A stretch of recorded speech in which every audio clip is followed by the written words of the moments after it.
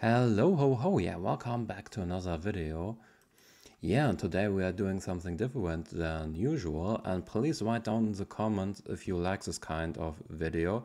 Today I'm gonna show you the game I'm currently working on. And yeah, this will be a video series based on the project I'm working on, the game I'm working on. First of all, I show you the actual gameplay and aspects of the game, and then we will switch to the IDE and I will show you how I coded it, what methods did I use, how did I organize the code. I won't go that much into detail. Yeah, the actual level of detail you see depends on certain aspects. Yeah, and today I want to give you a quick overview what kind of game I'm working on, what is gameplay overall, what is the game design, what are the ideas, and yeah, let's simply start. As you can see, or you can't see that, I'm working on an action RPG like you maybe know in Diablo 4 or lately now much in hype Path of Exile 2. I'm working on a low budget version of that with a significant and unique feature, which kind of, is that you're not a hero raiding dungeons, but more like one of the bad guys, a demon raiding human villages. For most of the game, you also have dungeons and all sorts of that, but you're not the good guy, you are the demon who raids these villages, and boss fights often revolve that you have to fight certain heroes or certain chosen ones, chosen heroes of humans, elves, and other factions. But yeah, apart from that, it has many similarities with the actual roguelike. And yeah, this level you see here serves kind of as a hub. So here you will get your quests. It is really empty. I didn't code a lot here. There are many pieces of furniture missing. Yeah. Like I already mentioned in the title, the entire game is made in Pygame, or to be more specific, Python, because it's 100% a 2D game. It's always two-dimensional, so Pygame should be enough. But yeah, back to the mansion. As you can see here, the mansion kind of serves as a hub for the demon. You get your missions from this lady here, which will be an NPC. Then you will create your own portals to different worlds, which are all procedural generated. You have to conquer these worlds, these procedural generated worlds, raiding these villages that are also procedurally generated. And yeah, there are also cutscenes I implemented. This will be a special video or one certain video I will make. But if we click E here for interaction, there's already a cutscene. So kind of this is also implemented. So if we now move through the portal, pressing E, we will move to another dimension, another world. And as you can see, indicated by the strange color of the trees, each is procedural generated, the colors are procedurally chosen. And yeah, at the moment I'm kind of experimenting with the shadows, so there's a big black spot. But yeah, let's spot a village. There is one. This is a village.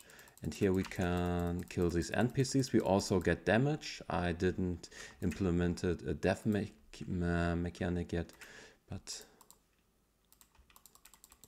yeah, on the upper left you can see the health bar. And yeah, we can attack these villagers, and they also drop items. Item drops will be another part, another video.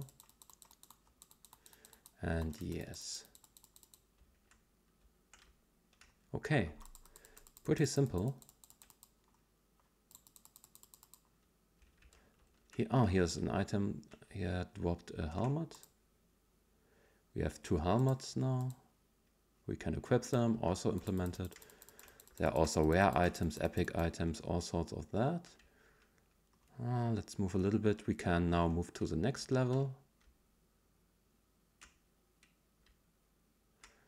Here we have another village. Yeah, there's much more to be added. There will be heroes protecting the village that are much stronger. There will be even cities, so we have now a wood biome. Everything is evolved around trees, but there can be an entire biome which is resembles a city. Now we enter the next biome. Yeah, why is here a graveyard? Because the graveyard sub-biome is what I'm currently working on. And because of that, if I enter the game, I don't want to search for the graveyard I'm working on. I want to have it exactly at the start of the map. So I simply spawn a graveyard at the start of the map on the upper left, and then it's much easier for me to fix that. Okay, now enough of the gameplay. It's in, you probably know, pre-alpha mode. So yeah, that's why a lot of things look unfinished. Now let's switch to the code. Here we are. Okay, so how did I organize it? This looks more like Java because I have so much files and so much classes, but in comparison to Java, for example, you can have multiple, yeah, you can also do that in Java, but I have a lot of classes in each file, and it's more like a structure thing that I need to organize the code and to find each class. I'm organizing it in a certain way. Of course, I have a main method, print game starts, and then I create a game class, which is a class. I made this code a month ago, so I won't be able to speak that clearly, but here we have the game class because we in the main functions we create a game class, and here we go. Now the game class has its own overlays. It has two overlays, one for the shadow, fog, and all of that. That should so that we have some sort of obscurity. And yeah, we also have cutscenes. If there's a cutscene in this list, the game stops and the cutscene will automatically play it. We have an interface which you saw above, which is just a user interface, so you can click on your inventory. Level pointer points to the level you're actually in.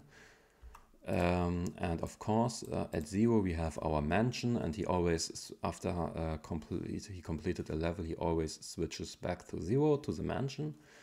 We have a camera, clock, because yeah, this is just Pygame. Pygame needs a clock. And yeah, let's switch. This is the main loop.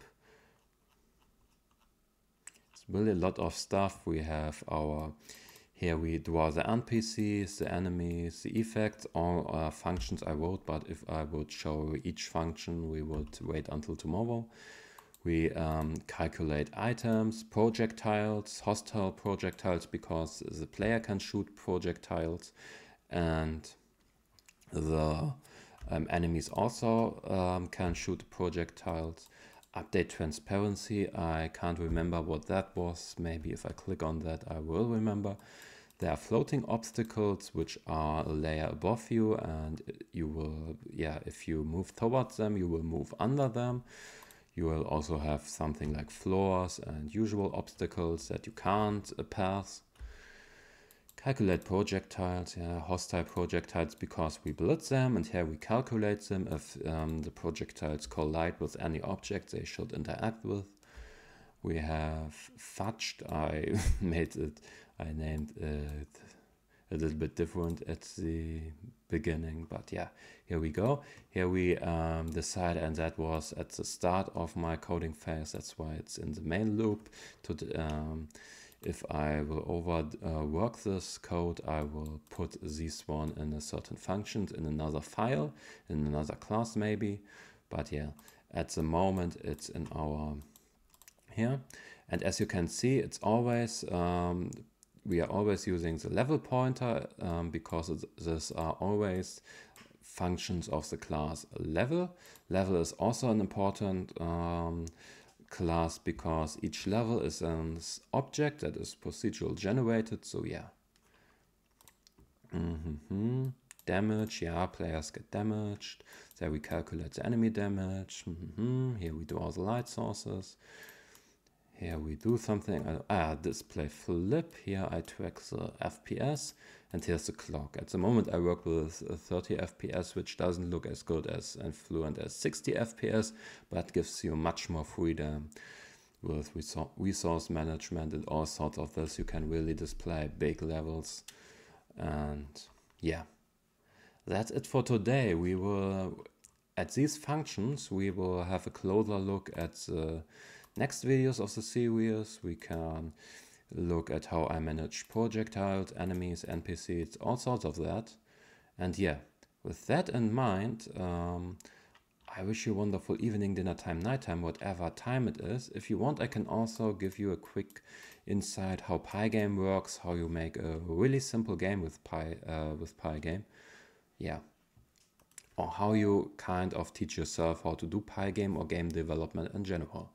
With that in mind, again, wonderful evening, dinner time, nighttime, whatever time there is in your country. See you and bye-bye. Where is the bye-bye button? The button that I press when I'm finished. Hello, ho, ho. Yeah, welcome back to another video. And I kind of messed up the intro. I really need another coffee. Hello, hello. This is not a real, not a real outtake montage if I do them on purpose. So yeah, I should stop that. Hello. Hello, ho, ho. Yeah, welcome back to another video. Today was a little bit... Oh, no.